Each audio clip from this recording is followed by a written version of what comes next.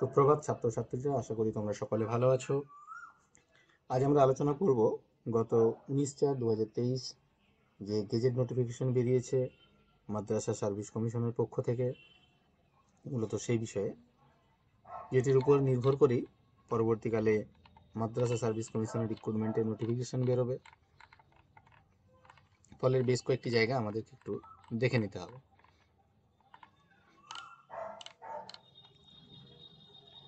দেখো, এখানে বলা রয়েছে method and manner of selection, chapter 3। দুটো পদ্ধতিতে মূলত সিলেকশন হবে। এক নম্বর বলা আছে by selection through the commission, যেটা ডাইরেক্ট রিক্রুটমেন্ট প্রসেস, কমিশন যেটা ডাইরেক্ট রিক্রুটমেন্ট করতে পারবে। এছাড়াও একটা এক্সেপশনাল গ্রাউন্ড থাকে, যেটা কম্পেশনেট গ্রাউন্ড বলা হয়। বিভিন্নটা এক্সেপশনাল কন্ডিশন থাকে, সেই কন্ডিশন থেকে হবে। মূলত আমাদের আলোচনা এই ডাইরেক্ট রিক্রুটমেন্ট প্রসেস নিয়ে। সেই ডাইরেক্ট রিক্রুটমেন্ট প্রসেসের মধ্যে তার যে ম্যানার অফ সিলেকশন হবে, সেখানে বলা আছে TET general and TET আরভিক for under graduate category teachers for class 1 to 4, প্রথম থেকে চতুর্থ শ্রেণী পর্যন্ত টেট পরীক্ষা হবে আন্ডার গ্র্যাজুয়েট টিচারদের জন্য। এবং দেখো, টেট জেনারেল বা Arabic for graduate category teacher, যেটা বলা হচ্ছে 5 to 8, ক্লাস 5 to ক্লাস 8, অর্থাৎ ক্লাস 1 to 4 এবং class 5 to 8 under graduate category teacher বা পোস্ট যেটা গ্র্যাজুয়েট ক্যাটাগরি টিচার, দুটো ক্ষেত্রেই কিন্তু দেখা যাচ্ছে যে টেট এক্সাম হবে, এবং সেটা অবশ্যই এমসিকিউ ফরম্যাটে হবে। এমসিকিউ যেটা ওএমআর সেটা হয়, সেই এমসিকিউ ফরম্যাটে টেট পরীক্ষা থাকছে। এটা শুধুমাত্র 1 to 4, অর্থাৎ আমরা যেটাকে বলি প্রাইমারি স্টেজ, এবং 5 to 8 upper primary stage. Next বলা আছে, দেখো, preliminary test for all categories of non teaching staff. নন টিচিংয়ের যা কিছু এক্সাম হবে তাদের জন্য কিন্তু প্রিলিমিনারি টেস্ট থাকবেই। এই জায়গাতে টিচিংয়ের জন্য এখনো পর্যন্ত প্রিলিমিনারি টেস্টের কোনো কথা বলা নেই, শুধুমাত্র আপ টু 8 পর্যন্ত বলা আছে টেটের কথা, অর্থাৎ 9, 10 বা 11, 12-এর যে এক্সাম, সেটার কথা এখানে এখনো কিন্তু পরিষ্কারভাবে কিছু বলা নেই। হয়তো পরবর্তীকালে আমরা সেটা পাবো। মেন এক্সাম যেটা হবে for all categories of teaching staff, সেটা পোস্ট গ্র্যাজুয়েট হতে পারে, গ্র্যাজুয়েট হতে পারে, আন্ডার গ্র্যাজুয়েট হতে পারে, হেডমাস্টার, হেডমিস্ট্রেস, সুপারিনটেন্ডেন্ট, যা কিছু রয়েছে, অর্থাৎ all category of teaching staff, সকলের জন্যই কিন্তু মেন এক্সামটা দিতে হবে। দেখো, মেন এক্সামটা বলা যাচ্ছে সেটা হচ্ছে এমসিকিউ ও এমআর ফরম্যাটেই হবে। তাহলে টেট এক্সাম দেখলাম, সেটাও এমসিকিউতেই ছিল। এই ক্ষেত্রে যে মেন এক্সামের কথা বলা আছে, সেই মেন এক্সামও দেখা বলা আছে এমসিকিউ ফরম্যাটেই হবে, ওএমআর শিটে এক্সাম হবে। সেটা টিচিং নন টিচিং সকলের জন্য একই কথা। ফলে আমাদের সাবজেক্টের যে এক্সাম হবে, মেন এক্সাম যেটা হবে, যদি আমি টিচিংয়ের লাইনের কথা বলি, সেক্ষেত্রে সেটা এমসিকিউ থাকছে। Computer typing and computer proficiency test for clerical পোস্টের জন্য কম্পিউটার প্রয়োজনীয়তা রয়েছে, তোমরা জানো। সেখানে দুটো হবে, একটা টাইপিং টেস্ট, একটা প্রফিসিয়েন্সি টেস্ট। এবার interview for all categories of teaching and non teaching staff, সকলের জন্যই কিন্তু ইন্টারভিউ ব্যবস্থা থাকছে। অর্থাৎ আমরা দেখলাম, আমরা যদি টিচিংয়ের কথা নিয়ে শুধু আলোচনা করি, সেক্ষেত্রে দেখলাম যে ক্লাস 1 to ক্লাস 8 পর্যন্ত আমাদের টেট এক্সাম দিতে হবে, সেটা এমসিকিউ এমআর ফরম্যাটে হবে। মেন এক্সাম হবে, সেটা এমসিকিউ এমআর ফরম্যাটে হবে, এবং তারপরে হবে ইন্টারভিউ। ক্লারিক্যালের জন্য প্রিলিমিনারি টেস্টের কথা বলা আছে এবং কম্পিউটার টেস্টের কথা বলা আছে, দুটো জায়গায় মার্ক করা আছে। তারপর যেটা হবে ভেরিফিকেশন অফ কোয়ালিফিকেশন, একটা ভেরিফিকেশনের স্টেজ থাকবে। The commission May fix the minimum qualifying marks in preliminary test. Preliminary টেস্টের যে মিনিমাম কোয়ালিফাইং মার্কস, সেটা কমিশন নির্দিষ্ট করতে পারেন। যেমন আমরা দেখি টেটের ক্ষেত্রে বলা হয় যে জেনারেল ক্যাটাগরির জন্য 60%, 150-এর মধ্যে যদি পরীক্ষা হয় 90 পেতে হয়। রিজার্ভ ক্যাটাগরির জন্য কিছু রিল্যাক্সেশন দেওয়া হয়, সেটা 82 এখন করা হয়েছে। সেরকম বিভিন্নভাবে কমিশন সেটা নির্ধারিত করতে পারেন প্রিলিমিনারি টেস্টের qualifying marks, minimum qualifying marks. Candidates who qualify in teacher eligibility test, TET যারা কোয়ালিফাই করবে, will be allowed to appear for the main exam of corresponding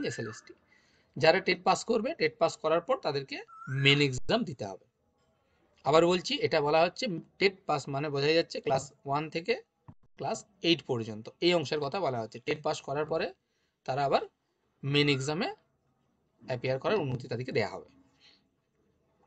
এক্ষেত্রে একটা বড় পরিবর্তন আসতে চলেছে, যেটা হতে পারে the commission May introduce negative marking. এতদিন পর্যন্ত টিচার রিক্রুটমেন্টের কোনো পরীক্ষাতে negative marking, SSC, primary, central TET এই ধরনের যে বা নেট সেট এই ধরনের যে এক্সামগুলো হতো সেখানে কিন্তু কোনো নেগেটিভ মার্কিংয়ের ধারণা ছিল না।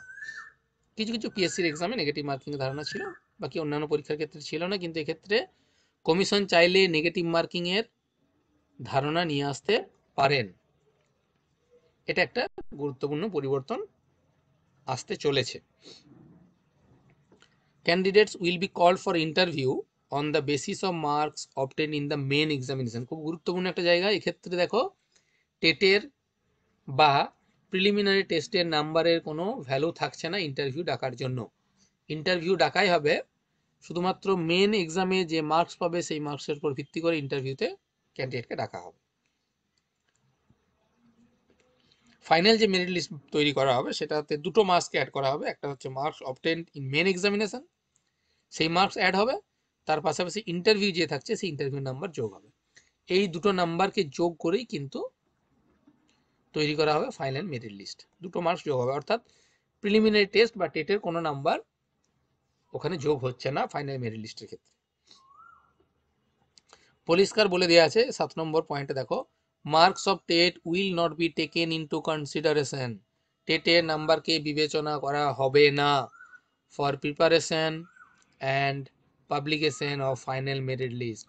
ফাইনাল মেরিট লিস্ট তৈরি করার ক্ষেত্রে বা প্রকাশ করার ক্ষেত্রে টেটের নাম্বারকে কোনো গুরুত্ব দেওয়া হবে না, রাইট? ফলে টেট পাস করলে মেন এক্সাম দেয়া যাবে, এটাই ধারণা। টেটের নাম্বার না ইন্টারভিউর ক্ষেত্রে গুরুত্ব পাবে, না ফাইনাল মেরিট লিস্টের ক্ষেত্রে গুরুত্ব পাবে। এই অংশটা এইভাবে বলা রয়েছে। যদিও পর্যন্ত এখনো পর্যন্ত আমাদের ক্লিয়ার হলো না যে 9, 10 বা 11, 12-এর ক্ষেত্রে কি কোনো প্রিলিমিনারি টেস্টের প্রয়োজনীয়তা আছে বা থাকবে, সেই জায়গাটা এখনো পর্যন্ত আমাদের পরিষ্কার হলো না। আমরা একটু এগিয়ে যাই, দেখি কোথাও সে বিষয়ে কোনো ধারণা দেয়া আছে কিনা। আমি ইম্পর্টেন্ট জায়গাগুলো মার্ক করে রেখেছি। দেখো, 13 নম্বর পয়েন্ট খুব ইম্পর্টেন্ট আমাদের ক্ষেত্রে, যে জায়গাতে আমাদের প্রশ্ন, বহু চর্চিত যে বিষয় পিটি কি থাকবে, এটা নিয়ে আমাদের মূল আলোচনার বিষয় বা মূল আমাদের চর্চার জায়গা, যে পিটি কি থাকবে। বিভিন্ন জায়গাতে আমরা বিতর্কিত মতবাদ শুনতে পাই। কেউ বলছে পিটি উঠে গেছে, কেউ বলছে পিটি সংশোধিত ভাবে অন্য রূপে আসবে। তো যাই হোক না কেন, এই জায়গাতে কমিশন একটা ধারণা দেওয়ার চেষ্টা করেছেন। কমিশন মে hold preliminary test before holding main examination. Main exam নেওয়ার আগে কমিশন চাইলে প্রিলিমিনারি টেস্ট নিতে পারেন। কন্ডিশন কি? In case the number of candidates or applicants in any category of post is huge। যদি দেখা যায় কোনো একটা নির্দিষ্ট পোস্টের ক্ষেত্রে প্রচুর সংখ্যক ছেলেমেয়ে অ্যাপ্লাই করেছে, সেক্ষেত্রে কমিশন চাইলে প্রিলিমিনারি টেস্ট নিতে পারেন। এবার এটা বলাই বাহুল্য হবে যে বর্তমানে যে পরিমাণ শিক্ষার্থী বসে রয়েছেন পরীক্ষার মুখে হয়ে, ফলে কোনো যদি ভ্যাকেন্সি বেরোয় সেক্ষেত্রে সংখ্যাটা যে হিউজ হবে এ বিষয়ে কোনো দ্বিমত নেই। সেক্ষেত্রে আমরা জেনারেল ধারণা থেকে এটা বলতেই পারি ক্যান্ডিডেট সংখ্যা হিউজ হবেই, এবং কমিশন হয়তো সেক্ষেত্রে প্রিলিমিনারি টেস্টের ব্যবস্থা করবেন। ফলে আমার ব্যক্তিগত অভিমত, এই মুহূর্তে আমরা প্রিলিমিনারি টেস্ট হবে এটা ধরেই প্রিপারেশন নেওয়া আমার মনে হয় তোমাদের ক্ষেত্রে বেশি সুবিধাজনক হবে। কারণ যেহেতু ক্যান্ডিডেট সংখ্যা হিউজ হবে এ বিষয়ে কোনো দ্বিমত নেই, আর ক্যান্ডিডেট সংখ্যা হিউজ হওয়া মানেই কিন্তু কমিশন প্রিলিমিনারি টেস্টের ব্যবস্থা করতে পারেন, এই সম্ভাবনার কথা কিন্তু এখানে উল্লেখ রয়েছে। অর্থাৎ এতক্ষণ পর্যন্ত আমাদের মধ্যে যে ধোঁয়াশা ছিল, ক্লাস 1 থেকে ক্লাস 8 পর্যন্ত টেট, তারপর মেন এক্সামের মার্কস দেখে ইন্টারভিউ সাথে মেন এক্সামের মার্কস যোগ করে ফাইনাল মেরিট লিস্ট, এই ধারণা আমাদের ক্লিয়ার হয়েছিল। 9, 10 বা 11, 12-এর জন্য স্বচ্ছভাবে সেখানে কিছু বলা ছিল না, শুধুমাত্র বলা হয়েছিল যে মেন এক্সাম এমসিকিউ ফরম্যাটে হবে। কিন্তু 13 নম্বর পয়েন্টে এসে দেখো, chapter 6 point number 13 conduct of test, সেখানে ক্লিয়ারলি বলা আছে ক্যান্ডিডেটের সংখ্যা যদি হিউজ হয় সেক্ষেত্রে কমিশন প্রিলিমিনারি টেস্টের ব্যবস্থা করতে পারেন। ফলে প্রিলিমিনারি টেস্ট হবে এটা ধরেই কিন্তু আমরা এই মুহূর্তে এগিয়ে যাব।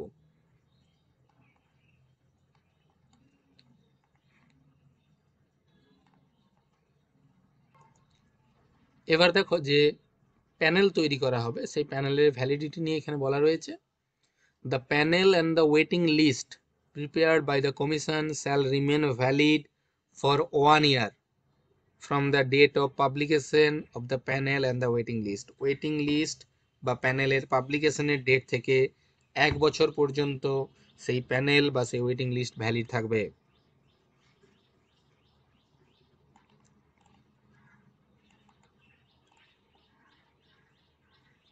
নেক্সট দেখো এই জায়গাতে কোয়ালিফিকেশনের জায়গা বলা রয়েছে, জায়গাটাকে মার্ক করা আছে অ্যাসিস্ট্যান্ট টিচার অফ হায়ার সেকেন্ডারির ক্ষেত্রে, অর্থাৎ ক্লাস 11 বা 12-এর ক্ষেত্রে টিচার রিক্রুটমেন্টের কোয়ালিফিকেশনের জায়গায় বলা আছে, দুভাবে কোয়ালিফিকেশন দেওয়া আছে এখানে দেখো, এসেনশিয়াল এবং ডিজায়ারেবল। এসেনশিয়াল কোয়ালিফিকেশন পরিষ্কার বলা আছে minimum qualification as prescribed by NCT, অর্থাৎ এনসিটি যে কোয়ালিফিকেশন প্রেসক্রাইব করেছেন বা পরবর্তীকালে করবেন নোটিফিকেশন বেরোনোর সময় পর্যন্ত যে কোয়ালিফিকেশন এনসিটি কর্তৃক নির্ধারিত করা হবে সেটাই হবে অ্যাসিস্ট্যান্ট টিচার ক্লাস 11-12-এর জন্য তার কোয়ালিফিকেশান। এছাড়াও এখানে ডিজায়ারেবল কোয়ালিফিকেশনের জায়গায় বলা আছে knowledge of মাদ্রাসাস education system, Islamic studies and culture, এটা ডিজায়ারেবল। এজ গ্রুপ বলা আছে মিনিমাম 21 ইয়ার্স এবং ম্যাক্সিমাম 40 ইয়ার্স, যদিও রিজার্ভ ক্যাটাগরি যারা রয়েছে তারা রুলস অনুযায়ী রিল্যাক্সেশন পাবে। একই কথা বলা আছে assistant teacher for class 9 and 10 minimum qualification as prescribed by NCT, এবং এক্ষেত্রেও ডিজায়ারেবল কন্ডিশন সেম রয়েছে, age limit same.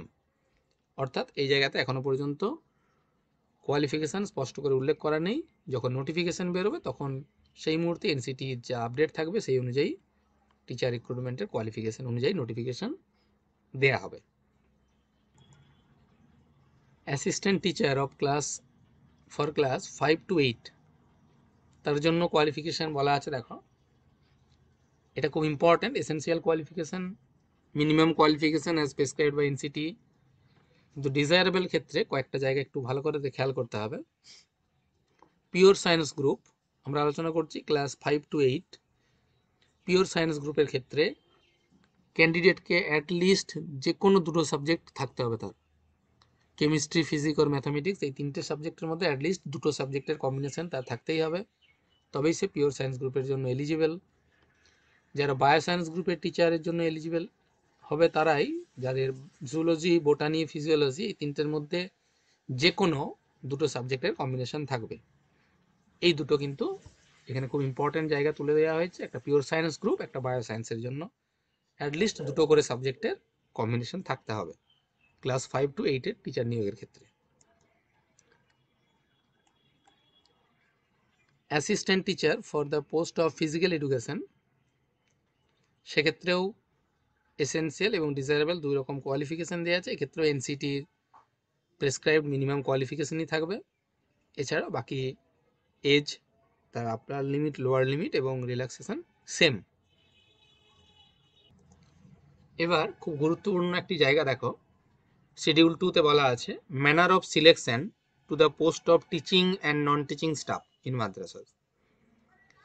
Teaching non teaching staff রিক্রুটমেন্টের ক্ষেত্রে কী রকমভাবে পরীক্ষা হবে, কত নম্বরে পরীক্ষা হবে, কত নম্বরে ইন্টারভিউ হবে, সমস্ত কিছু এখানে উল্লেখ করা রয়েছে। তার মধ্যে আমরা 4 নম্বর পয়েন্টটাকে একটু লক্ষ্য করব, যেখানে অ্যাসিস্ট্যান্ট টিচার নিয়োগের কথা বলা আছে, সেক্ষেত্রে পরিষ্কার বলা আছে মেন এক্সাম হবে 90 মার্কসের, এবং আগেই আমরা জানি মেন এক্সাম হবে এমসিকিউ ওএমআর ফরম্যাটে, অর্থাৎ 90 নম্বরের সাবজেক্টের পরীক্ষা হবে এমসিকিউ ওএমআর ফরম্যাটে, এবং সেখান থেকে 90 নম্বরের মধ্যে যে পরিমাণ নাম্বার শিক্ষার্থী পাবে সেটার সাথে সেটাকে বেস করে তাকে ইন্টারভিউতে কল করা হবে, এবং মেন এক্সামের নাম্বার এবং ইন্টারভিউর নাম্বার অর্থাৎ 90-এর মধ্যে কত 10 নাম্বার ইন্টারভিউর মধ্যে কত, এই দুটোকে যোগ করে ফাইনাল মেরিট লিস্ট কিন্তু তৈরি করা হবে। এক্ষেত্রে প্রিলিমিনারি টেস্ট বা টেট তার নাম্বারের কোনো যোগ করা হচ্ছে না। আবারও একবার এই জায়গাটা বলে দিই যে টিচার নিয়োগের ক্ষেত্রে মেন এক্সাম হবে 90 মার্কস, ইন্টারভিউ হবে 10 মার্কস। এই 90-র মধ্যে যত নাম্বার ক্যান্ডিডেট পাবে এবং 10 নাম্বারের মধ্যে ইন্টারভিউ যত নাম্বার পাবে, দুটো মিলিয়ে কিন্তু ফাইনাল মেরিট লিস্ট তৈরি করা হবে। এক্ষেত্রে পিটির নাম্বার কত থাকবে পরিষ্কারভাবে সে কথা উল্লেখ নেই, কারণ ওখানে কন্ডিশন দেওয়া ছিল ক্যান্ডিডেট সংখ্যা হিউজ হলে কমিশন পিটির আয়োজন করবে। সেক্ষেত্রে নোটিফিকেশন যখন দেওয়া হবে, অ্যাডভার্টাইজমেন্ট যখন বেরোবে এবং তারপরে পরে ক্যান্ডিডেট কত পরিমাণ ক্যান্ডিডেট অ্যাপ্লাই করছে সেটা দেখে কমিশন নির্ধারণ করবেন যে প্রিলিমিনারি টেস্ট নেওয়া হবে কি হবে না। কিন্তু যেহেতু আমরা সাধারণ ধারণা এটা অনুমান করতে পারি ক্যান্ডিডেটের সংখ্যা প্রচুর হবে, সেক্ষেত্রে প্রিলিমিনারি টেস্ট হবে, কিন্তু কত নাম্বারের হবে সেটা এই মুহূর্তে স্পষ্টভাবে কিন্তু উল্লেখ নেই।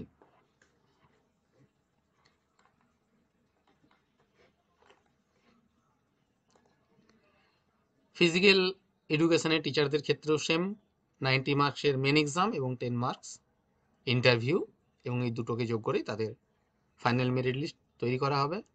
ক্লারিক্যালের ক্ষেত্রে একটু পরিবর্তন আছে, সেক্ষেত্রে 70 নাম্বারের মেন এক্সাম হবে এবং 10 নাম্বারের ইন্টারভিউ হবে, আর 20 নাম্বারের মধ্যে কম্পিউটার টাইপিং এবং প্রফিসিয়েন্সি টেস্ট 10+10 দেওয়া রয়েছে, অর্থাৎ এক্ষেত্রে 100 নাম্বার। তো মোটামুটি 100 নাম্বার টিচিং বা নন টিচিং সমস্ত ক্ষেত্রে দেখলাম 100 নাম্বার এক্সাম হবে।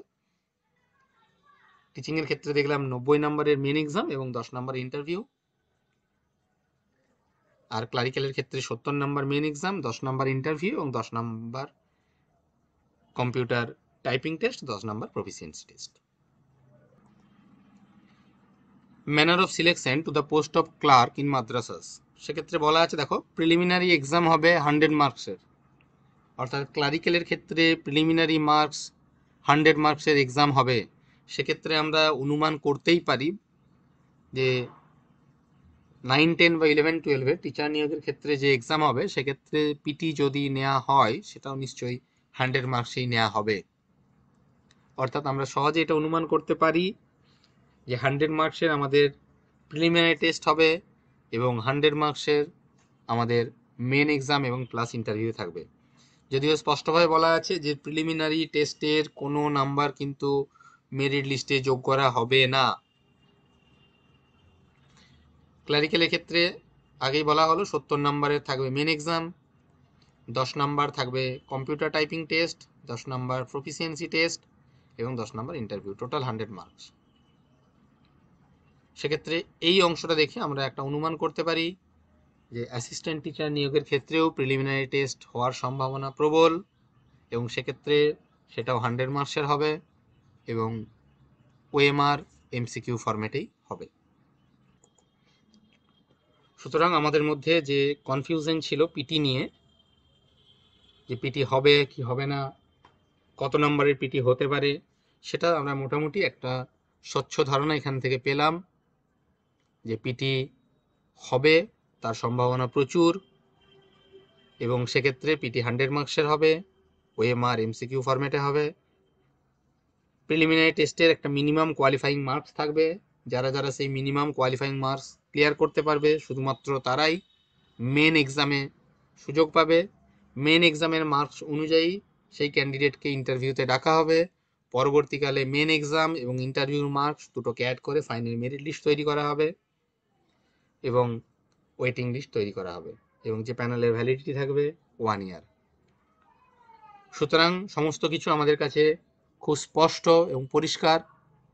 সময় নষ্ট না করে তোমরা যেভাবে প্রস্তুতি নিচ্ছিলে সেইভাবে টেটের এবং প্রিলিমিনারি টেস্ট পিটির প্রস্তুতি নিতে থাকো।